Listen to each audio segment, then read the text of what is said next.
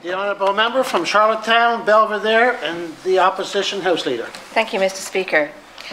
Lions Club International is the world's largest service club organisation with more than 1.4 million members in more than 200 countries.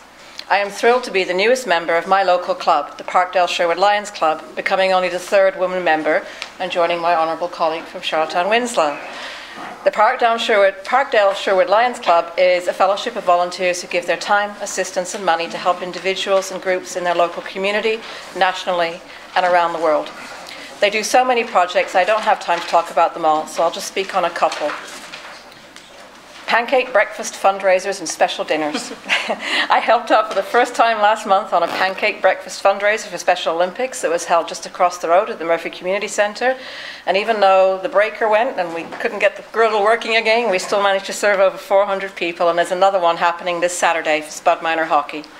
The club is also holding its seniors' Christmas dinner this Sunday at the Confederation Centre for 250 seniors who otherwise wouldn't have a meal. And I think, as my colleague mentioned, that's a real act of fellowship.